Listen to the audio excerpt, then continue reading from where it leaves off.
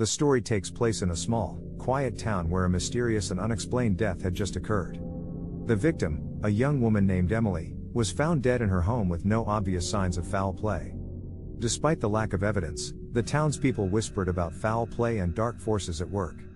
Emily's best friend, Sarah, was not satisfied with the lack of answers surrounding her death.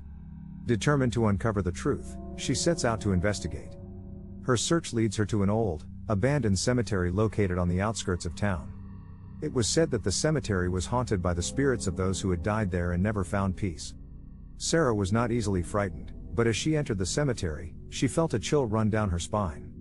The air was thick with the sound of rustling leaves and the creaking of old headstones. As she made her way deeper into the cemetery, she stumbled upon an old mausoleum. The door was slightly ajar, and the name Emily was etched into the stone above the door. Sarah pushed the door open and stepped inside. The musty air was heavy with the scent of decay and death. She cautiously made her way down the dark, damp hallways, her heart racing with fear. Suddenly, she heard a sound coming from one of the crypts. She approached the crypt and slowly pushed open the door. To her horror, she saw Emily's body lying on a stone slab.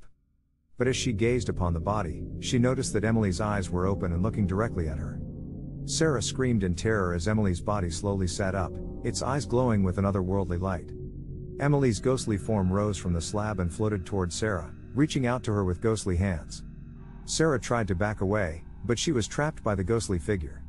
Emily's ghost spoke to her, telling her that she had been murdered by someone in the town and that her soul could not rest until the truth was uncovered.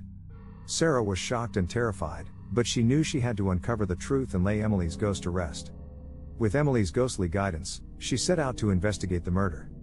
As she delved deeper into the investigation, she uncovered a dark and sinister plot, involving members of the town's most prominent families. With the help of Emily's ghost, Sarah pieced together the evidence and finally solved the mystery. In the end, Sarah discovered that the murderer was none other than Emily's own fiancé, who had been driven to madness by his own greed and jealousy. With the truth finally uncovered, Emily's ghost was finally able to find peace and pass on to the afterlife. But as Sarah left the cemetery, she couldn't shake the feeling that she was being watched. And whenever she looked over her shoulder, she thought she saw the ghostly figure of Emily, still keeping watch over her town and her loved ones.